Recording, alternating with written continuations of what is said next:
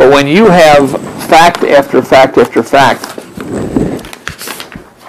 here's a book that came out in 1999, available everywhere, called Hitler's Vienna, A Dictator's Apprentice by Brigitte Heyman.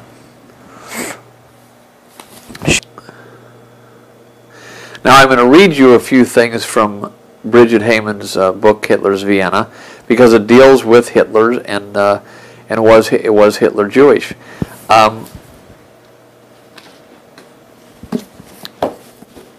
It refers, first of all, to a book by Hitler's lawyer for much of the Third Reich, or a pamphlet actually. And this guy's name was Hans Frank. Hans Frank, F-R-A-N-K. Hans Frank was half Jewish. This is Hitler's lawyer through the Third Reich. Now, as we're going to see, a nasty fight broke out between the world powers, which everyone knows, called World War II. And Hans Frank was hung at Nuremberg, as many of the Nazis were, because of there was such a animosity going between the factions at that point. And incidentally, I should mention here, we need to, I thought I made this clear, but I want to make sure that I made it clear. Just as we're not talking about the average German who joined the Nazi Party, we're talking about the Nazis, the top Nazis, Hitler and the boys. We're not talking about the average Zionist Jew in the world then or now who wants a homeland. We're talking about the top Zionists who were cooperating with the Nazis, which is probably less than 1/10%. Now, I have theological objections to the way Israel has been founded and developed, and I'll mention that briefly, although that's not the main focus of this tape, through referring to the books to Father Fahey.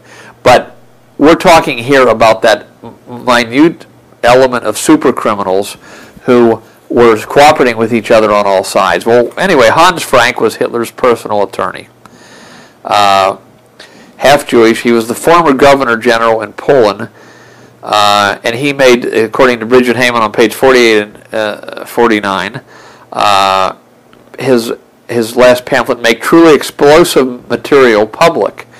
Shortly before he was executed, so this is kind of like a deathbed confession, he wrote his memoirs, and then she gives it in German, Im Angesicht des Gaugens. I probably butchered that, meaning facing the gallows, or it's often printed as in the face of the gallows.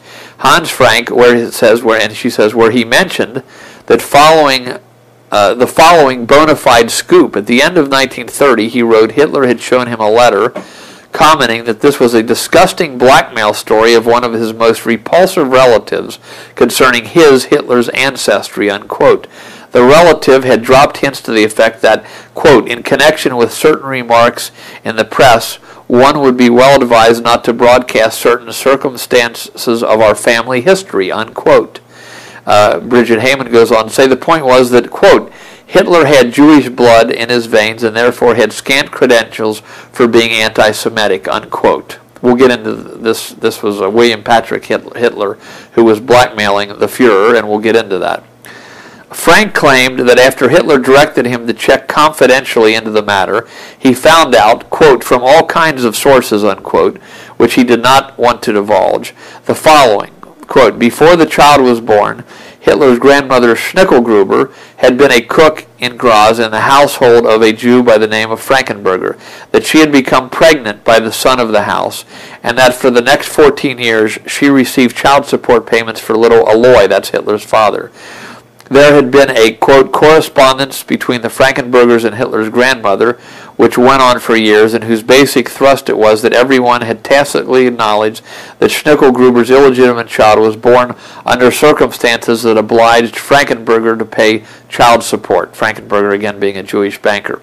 Now that's the end of the quote. According to his own racial laws, Hitler thus would have been a, quote, quarter Jew and not been able to produce the necessary ticket into the Third Reich, quote, the proof of Aryan descent. Frank was conspicuously ambiguous in leaving the impression that he did not find this theory implausible. And then she goes on and on from there, and you can read the whole thing. But Frank says in other parts of the pamphlet that when he went down to Hitler's birthplace to see what investigators could find out, that he found out that Hitler was Hitler, from a number of sources, that Hitler's birth certificate and so forth indicated that this was his ancestry. Although, again, I've given you the name of the pamphlet in the face of the gallows, so someone can check it out in case I've slightly misstated a nuance here. Now, Hitler, as you remember, when he went into Austria, incidentally, went down and bulldozed the graveyards down there in near his birthplace in Brunel on the Inn, and destroyed the records. And as Ratisbonne said, when we find somebody who's under the microscope destroying evidence, we usually call him guilty.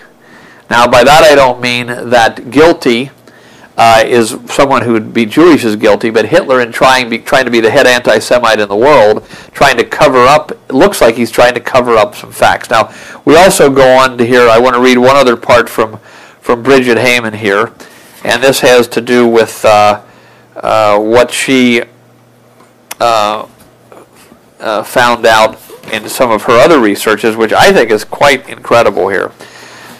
And this is about the time that Hitler was being raised to power in 1933. She says, now scores of reporters started searching for Hitler's alleged Jewish relatives. It was discovered that the name Hitler appeared among Jewish families in the small town of Polna in Moravia in Poland, and that there was a Jewish merchant in the 𝗖𝗆𝗱𝗏 district who claimed to be a relative of Hitler via Polna. In Warsaw, some Jewish families by the name of Hitler officially applied for a change of name, adverting to the anti-Semitic German politician. This is on page 46 of Hitler's Vienna by Bridget Heyman. The summer of 1933, this is when Hitler had just come to power, brought new headlines. Lidovo Noviny in Prague reported on July 6th that in Polna, people were mentioning an Abraham Hitler from the 18th century as Hitler's ancestor. 𝗧𝗿𝗍𝗶𝘁𝗶𝗃 of Saarbrücken wrote on July 6, quote, the Jewish Hitler family, with sources. 𝗧𝗿𝗱𝗶𝗁𝗄𝗃's Morgenblatt, as I say, I'm probably butchering these, wrote on July 13th, quote, Brown Hitler and his yellow spot. I guess it was kind of a play on words of the Brown Church or something. Vorarlberger Wacht wrote, quote, so he did have a Jewish grandmother after all, Mr. Hitler. No, referring to Mr. Hitler. And she gives her sources for all these. In the meantime, 𝗏𝗶𝗁𝗃 had become an editor for 𝗧𝗿𝗱𝗱𝗏𝗏𝗏 and published new revelations starting on July 12, 1933. For example, on July 14, 1933, quote, awesome traces of the Hitler Jews in Vienna was the subject, with photographs from Hitler graves in the Jewish section of Vienna's Central Cemetery. In other words, gravestones that said Hitler on them, of Hitlers who had died, and a cookbook by one Rosalie Hitler written in Hebrew. On July 19th, 𝗏𝗏𝗃𝗁𝗃's newspaper even printed the headline, Hitler's Jewishness officially confirmed. This time the newspaper published the pedigree of a Jewish Heidler family in Polna, and she goes on, and I would say that she makes the case that that headline was exaggerated there slightly. What I'm pointing out to you, though, is all the different arrows pointing in the same direction here. So at any rate, and it says in a footnote that Brown Hitler was a play on the Brown Church. So this is just, again, a part of what she repeated. But these Hitler revelations of being Jewish were all over small papers in Germany and other countries at that time. So there's, again, here's a whole book. This is an establishment historian, and she's not trying to make the case that I'm making, but that's evidence she puts in her book in trying to put to rest this idea that Hitler was part Jewish. Well, as Ratisbonne says, we thought that all socialism was of Jewish origin except Nazism, National Socialists. And by the time you get done looking at all this research, I think we can conclude that all socialism was of a Jewish source in the 20th century. Now, in a minute, we're going to finish this section off by reading from The Jewish Connection, a book put out in the last few decades, probably about 1970s, by 𝗵𝗆𝗄𝗏, which is just a lot of fun facts about the Jewish connection to things. and the Jewish connection to Hitler in this book. But before that, I have got to go back to read, as we're going through here, it occurred to me I forgot to read two important things. The first thing is about, remember the Bridget Heyman book, Hitler's Vienna, came out in 1999. Listen to this. Hitler had this straight... What do we make of this? If the man's not trying to hide something, what do we make of this? I mean, Hitler's an intelligent guy, detail-oriented, and all that kind of stuff. She quotes on page 48, Hitler did not want to hear anything about relatives. I've got no idea about family history. She's quoting him here, according to one source at the William Patrick interview when Hitler and William Patrick, the nephew from Ireland, met. In that area, I'm an absolute dunce. Even when I was younger, I didn't know I had relatives.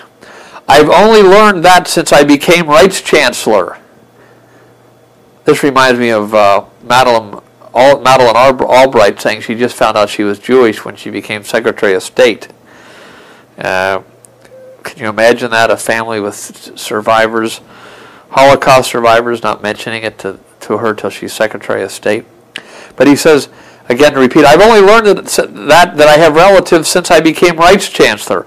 I am an entirely non-familial being, a non-clanning being by nature. That's not my cup of tea. I only belong to my folkish community. And then on page 51, she quotes, going to this, again to this interview where he invited William Patrick Hitler to come see him when he was threatening to blackmail him. When Hitler became famous, his poor Irish relatives, whom he did not know, saw their chance to make money and gave interviews to newspapers in England as Hitler's relatives.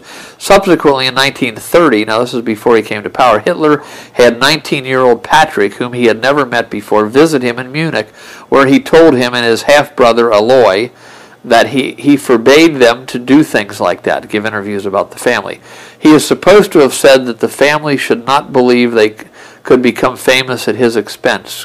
They're quoting him here from a report of the meeting, I guess from William Patrick Hitler. Quote, although she makes it clear in here, she gives a source if you read it, if you go to the book and so forth. It's footnote 215, but she says, quote, you're going to do me in, Hitler is talking to William Patrick Hitler. Now again, what do we make of this from a grown man when I'm about to read? You're going to do me in.